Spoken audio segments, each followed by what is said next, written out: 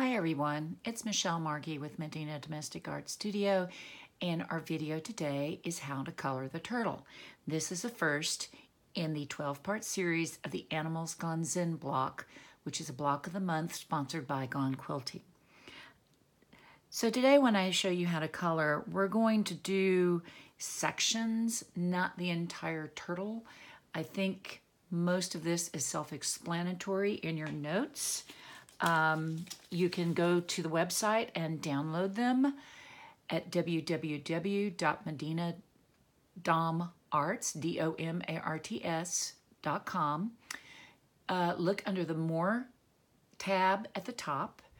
Click on the instructions that is underneath AGZBOM. These are instructions that are specifically for the Animals Gone Zen blocks. And in your packet, if you download it, you'll end up getting a blank copy of the turtle, just like you see here, but on paper. And I would highly recommend that you take this paper copy and do like what I've done, which is come in and color various different sections. So I have a general idea ahead of time as to what colors go where. And I do this simply because you can easily make a mistake or get confused while you're coloring the fabric copy. And let's face it, it's a lot harder to make corrections on this as opposed to this. So you can see I have lots of notes. This was actually what I used to help me create the diagrams in your packet. And by the way, most of y'all will notice that my diagrams are handwritten. I used to do PowerPoint and Word and Excel when I was in the corporate world. That has been 10 years ago. I'm starting to forget all my knowledge about those products. So I found it just easier and less frustrating just to handwriting. But by the time I release the other block instructions, I will be a little bit more professional in what I post to y'all, and so that it's not all handwritten. But in the meantime, when you see my diagrams, they are actually hopefully neat and legible, better than this, because today I was just scribbling as I put this together. Okay, so I'm going to put this out kind of in front of me, and let's talk about general ideas as to the best way to go about coloring any of these blocks. With any of them, what you really should do is start in the middle, which only makes sense because if you were to start, say, at the head, or if you were to start, say, in the outside and work your way in, your hands are going to rub up against the fabric as you color it, and your oil, your natural oils from your hands can actually smear the color.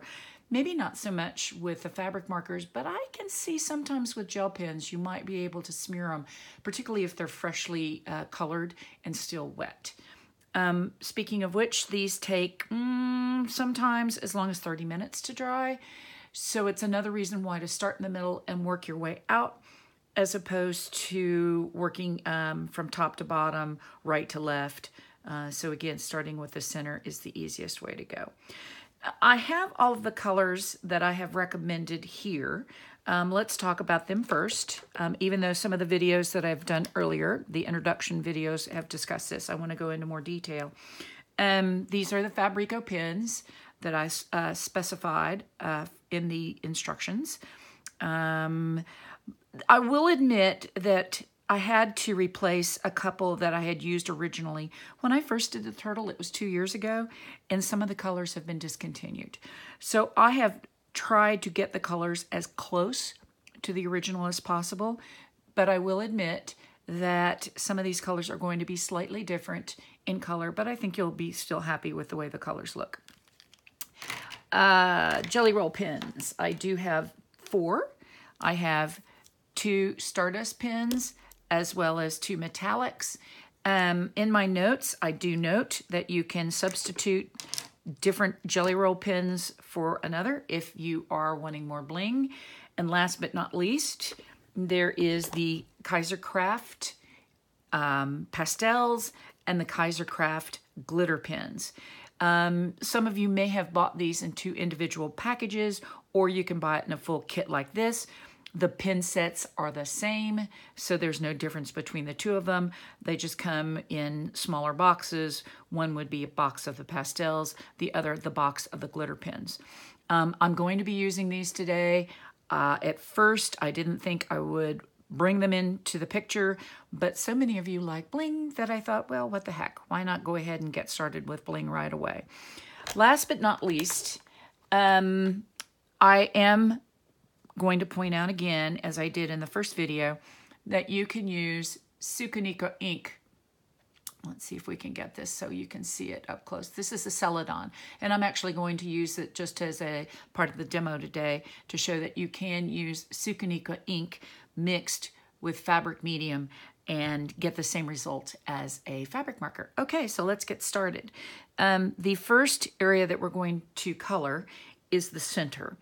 And these are used, you can use either the 2 Jelly Roll metallic pens, or, and I think this is what I'm going to do today, is you can use the 2 glitter pens. One is orange and the other one is yellow. By the way, if you have any confusion over which pens is associated with the color codes on your charts, please do not hesitate to text, email, or call me, and I'll make sure that you understand which one is which. Okay, so very easy. I think this is going to be the best video of all, because it is actually so simple that it's just a question of coloring. So as I indicated, I'm going to start out here in the middle, and to make sure that you guys can see this, I'll try to keep my hand out of the way.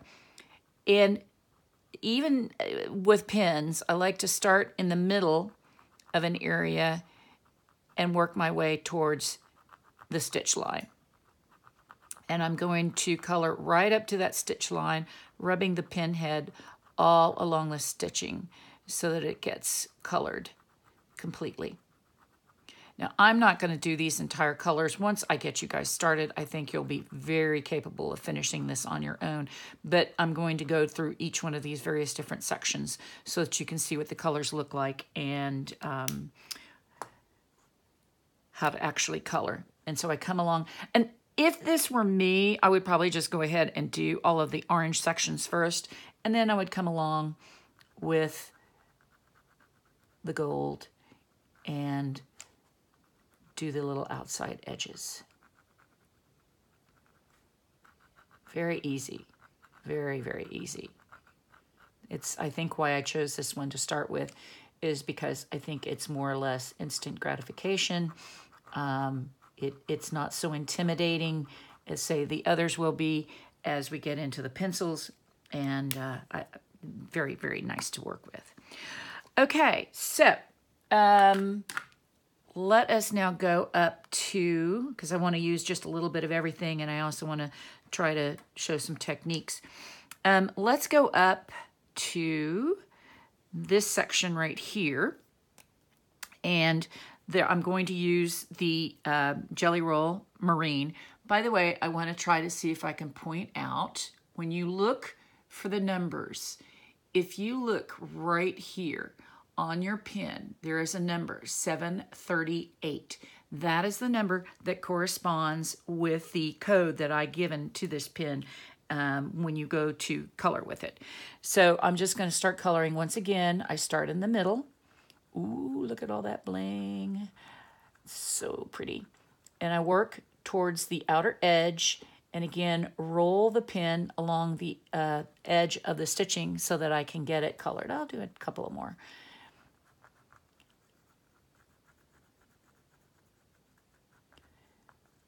Very easy. Oops, I know I didn't start in the middle like I should have. Sometimes I do that, and sometimes you will too.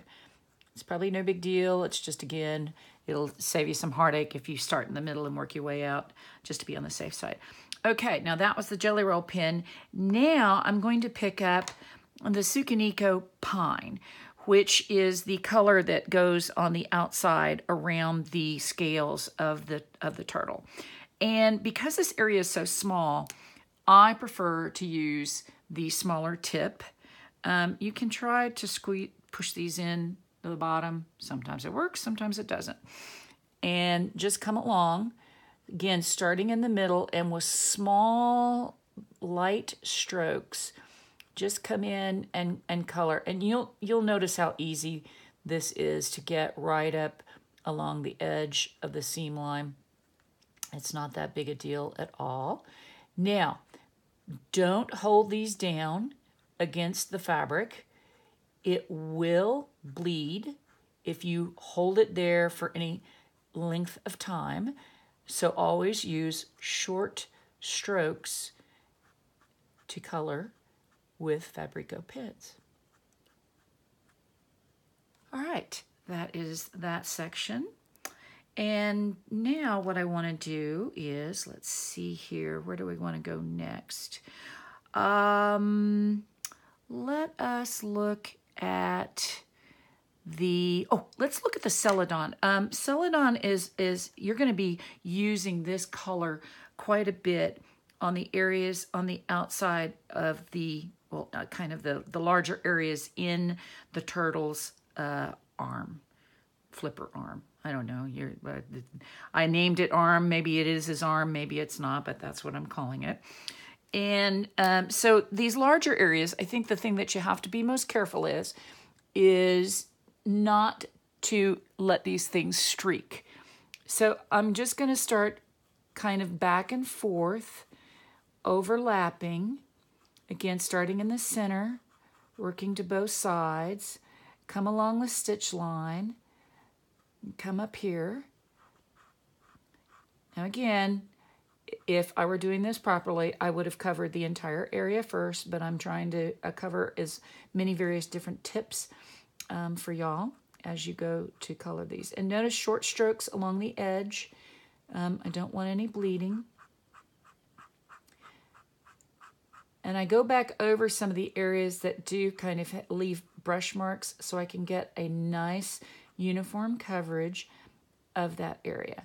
And then I would move, since I'm coloring it this way, I would move from top to bottom, again, so that my hand's not rubbing up all against the ink as I'm coloring it. Fabrico will take a bit to dry, sometimes again up to as much as a half an hour, so you want to make sure that it dries completely. Okay, I want to focus now on the turtle's head. And it's because there's going to be what I call overlays or overlaps with some of these colors to get kind of the same effect that the quilt has. And so I'm going to pick up, I'm going to go ahead with the Kaisercraft green, and I'm going to come in here to the center section right here. Now these have very, very, very fine tips. So you may find initially that coloring with them takes a little bit more effort because the pin head is so small. But again, I'm going to just start here in the middle, and I'm going to start coloring. And you see it kind of takes a little bit more because the pin head is so small. These are all originally designed, these Kaisercrafts, they were originally designed for scrapbooking. It just so happens that the ink is permanent. Really nice ink, by the way. These are from Australia, and I really, really, really, really like them. The color goes on well. You do have to kind of overlap your strokes quite a bit to make sure there's no streaking. But what I want to show you now is, when I first did this, and again, this was a color that I had to replace with a discontinued Fabrico color, and I thought this was a bit bright. So what I'm going to do now is, while that's still wet, I'm going to come along with Pea Pod, and I'm just kind of lightly go over it. And what that's going to give me is a little bit lighter color, because you've got that, you've got the Jelly Roll Kaisercraft pen underneath. And this is called overlaying your color. Blending is another word for it. And when it's all said and done, you can see that it's probably a little bit lighter than what the normal Jelly Roll, the normal Fabrico pen is, because now I'm going to come up here, and Pea Pod does color right up above here, and you'll see that it's darker. So it's a way to get shading, have made reference to several points like this. We're going to go down to the flipper here in a minute. I'm going to show you another spot where you're going to blend like that. So what's really, really nice is overlaying with a gel pen, you can then color over with a fabric marker and you can actually create a different look. Okay, and I'm going to go right down again. I'm going to repeat this same thing for the flipper down here. The flipper, this was another color. I could not find, let's see, I want Cerulean Blue, which is this one right here. I couldn't find the original dark that I had on this outer part of the flipper. And I'm just going to come in here and I'm going to start coloring this. And I felt like the Cerulean Blue, as gorgeous as it is, it was a bit too dark for what I was trying to, excuse me, a bit too blue, too light. So I came along and I'm coloring it, just as you see right here. And again, get it all the way into the stitch line. I hope everybody can see this. I'm trying to keep my finger out of the way. And I can't necessarily watch and color at the same time. So if this may be something that you may want to speak to me about, I'll try to figure out another way to color this so that you can see what I'm trying to do here. And I'll try to speak up too, because I'll start paying attention to my coloring and I'll forget to talk or I'll forget to explain myself and what I'm doing. Okay, so that's done. And he's now covered with Cerulean Blue. But what I want to do to darken him up a bit is I'm going to pull out that number 738 Jelly Roll Stardust pen. Let's see if I can get this in just a little bit more, because I want you to see how this works as I do this. Okay, you can see maybe him a little bit better now. Okay, I'm going to come just straight over the Cerulean Blue, and it's going to darken him up. Ooh, but it also puts a little sparkle on his flipper too. I just really think the Cerulean Blue, because basically you're using the Cerulean Blue in each one of these ovals up here. That's a lot of the same color, and I wanted to give a little bit more of a variation to the color. And so I came along and overlaid the Jelly Roll on top of the Cerulean Blue, making sure again you get it all the way to the edges. It creates basically a different color all the way around. Don't worry about that boo-boo. That'll cover up with the next pen that we use on top of it. And again, normally I would have started in the center, worked my way out, but for the sake of the video, I'm actually just showing the different places where color can be used in a different way. Okay, now, the next thing I want to show you is if for some reason, and this may happen with the turtle because I only have enough Celadon pens to provide the full kits or people who bought kits with color. Those of you who may have only purchased the Block and Bling setup may say, oh, I want that cerulean green pen that looks really good on the turtle. Well, that's okay. You can do that. I'm going to take the Celadon, and I'm put this in the video so that you can see it.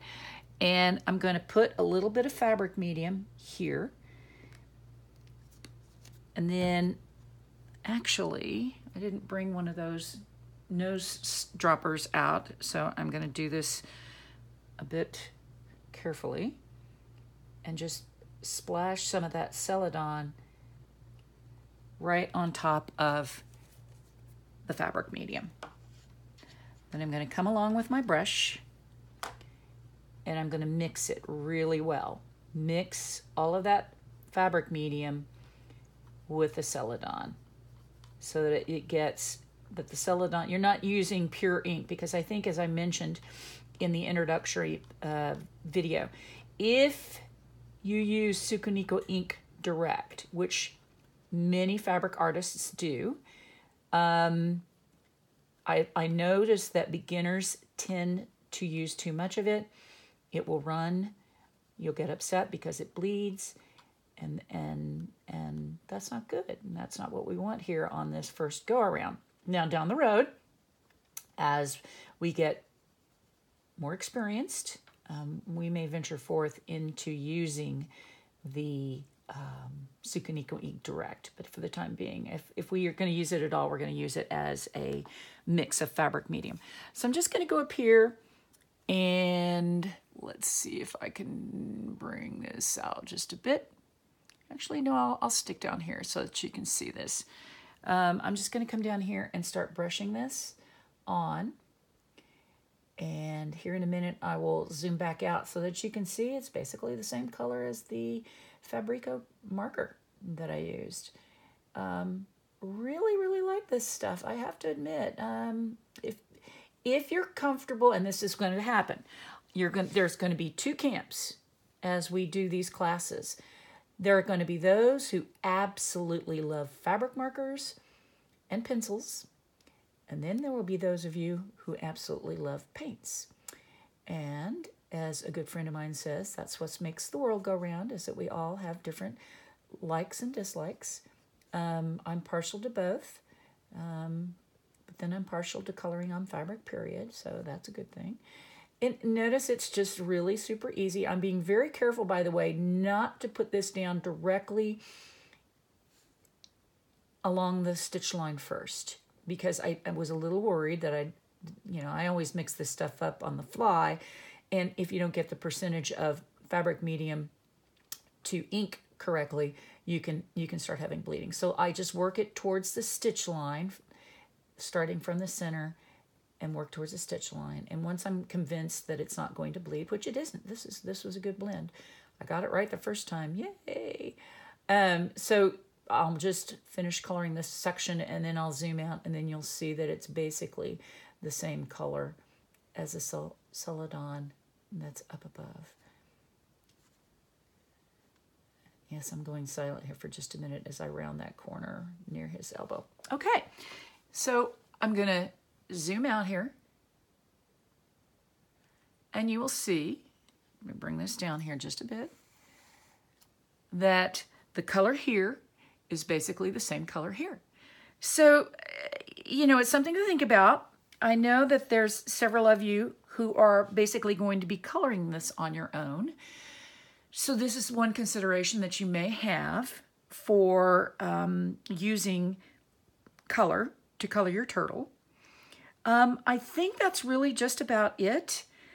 Given that this is the first video, you may come back to me and say, oh, Michelle, no, I expected you to color the entire thing and show me everything. That is a consideration. Just please know that these videos sometimes take forever and a day to load up. But if you do want me to color various different sections so that you can see what the color looks like, I would be happy to. Of course, that's what we will be doing in class, but I'm mainly speaking to those of you who are out of town and who are getting these kits and you want to try to figure out which color is which, and for whatever reason, the color charts don't quite do it for you, just let me know and I'll come in and, let's just do this for as an example. Say, for instance, this is the purple, and right up here, and I'm going to pull out my handwritten chart. This is color number 724. It goes on these flowers right here and across here. So I would come down and say, okay, look, you're going to color all of these. This color right here, I'm kind of sloppy, but that just shows you where the color goes. If this is the kind of thing that you need me to do, I would be happy to. Again, back to the blue, for instance, it goes, this is 738. It goes down here in these petals. I'm just putting color there. I will be using this in class on Friday. I just want to get some color down so everybody can see it. Same thing with the gold. Okay, guess what? That's where the gold goes, and it would go here, here, here, here. So if you need me to do that, just let me know, and I will try to provide a video along those lines. In the meantime, any questions? 303-818-3625. Text, call, email is medinadomarts, DOMARTS, @AOL.com. Hope this video helps, and good luck with coloring the turtle. Thank you.